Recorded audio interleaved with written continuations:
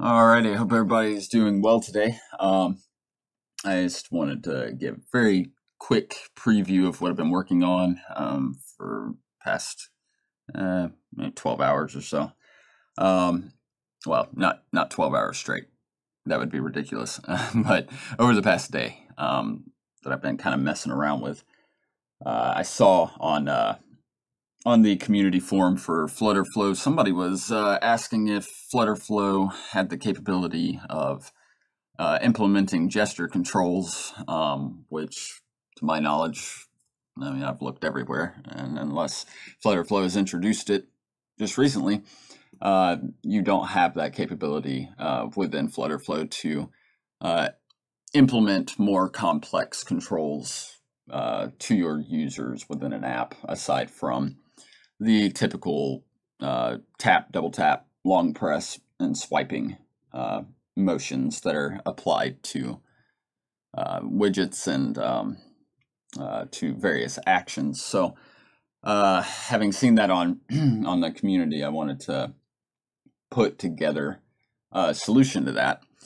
And my intention is to build out this this custom code in its entirety with a little bit more sensible interface, and then submit it to FlutterFlow to put into their marketplace so that it'll be accessible to clone and use within your apps. But in the meantime, you can run the code if you want to. But this is just a very basic layout that I've got going on here, just to kind of demonstrate what it does. If you watched the video I posted last night, it showed the ability to move an object around on the canvas of the app, but you really couldn't do anything with it. And that was just a very basic preview of what I was doing. But the end game that I'm looking for with this is to actually be able to move a bunch of different items around the canvas and drop them into various places so that you can utilize this functionality for a variety of reasons, from making games to being able to customize characters, make like avatars or emojis, things like that, and also using it for like photo editing, or if a user wants to change their profile picture or change their background picture or something like that from a list of pictures they've already uploaded, they can just grab one, drag and drop it into a spot, and it'll change the photo. And then, of course, if you're designing anything like a form building app that gives the end user the ability to make their own forms, they need to be able to have the ability to drag and drop form elements. So having been able to pass that capability to a user, been able to grab something on the app and move it around the app canvas and drop it in various places, can be very, very useful for a lot of reasons. And then, of course, you can apply callbacks to the widget so that when it's dropped in a certain place, you can have it initiate actions or functions or send messages or pretty much whatever you want it to do. So, but anyway, I just kind of threw this together. That was a neat idea.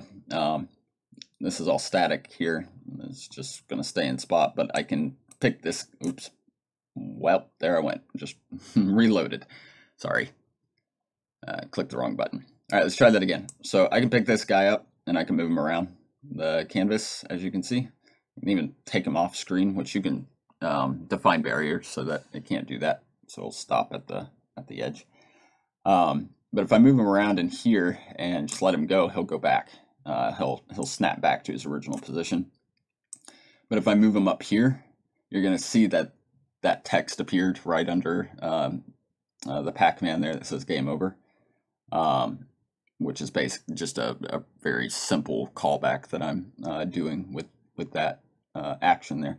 And then, of course, if I move him off of there, it goes away. So move him around, let him snap back, and then if I want to actually place him here, I can just move him up here above game over and let him go, and now he stays put in that spot. So again, pretty useful custom functionality as far as passing the ability to an end user to be able to grab items on a screen and move them around and play with them, manipulate them.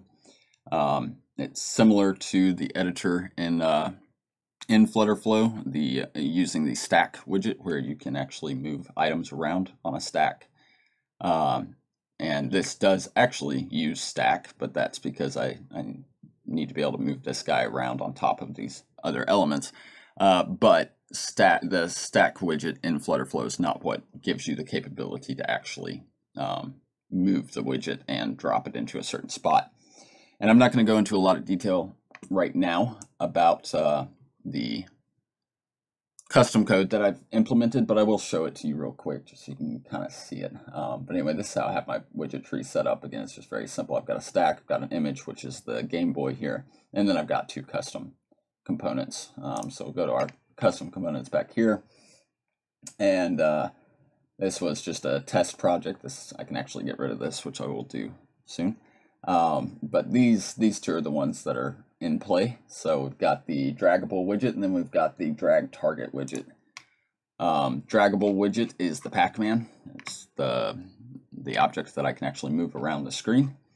In the child for the widget, you can do whatever you want here. I have an image, which again is the Pac-Man.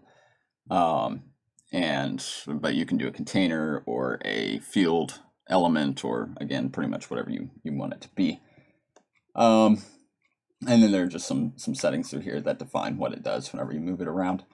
But again, we'll go over all that once I have it finished in its entirety, and explain how I did it and what I did, and make the code available to you if you would like to use it. And then the drag target widget is the invisible widget in the canvas that you couldn't see, but it was the screen of the Game Boy, essentially, where the draggable widget was received. And so it's a transparent widget that's looking for a specific data element that's being passed to it from the draggable widget, and if those two data elements match, then it'll receive the draggable widget. And from there you can initiate various functions, make it do different things if you want to, and if the data elements do not match up, then it'll reject it, and the draggable widget will snap back to its original position. So there's the code that I have for that. It's pretty simple code, honestly. There's not a whole lot to it, but it can get a lot more complex than this. And this is just kind of what I've got worked up, just kind of messing around with it. But I'm getting ready to use it to build out like a chessboard, so you can play a chess game. And I'm also going to use it for advanced image editing and manipulation. So, all right, that's it for this really short tutorial.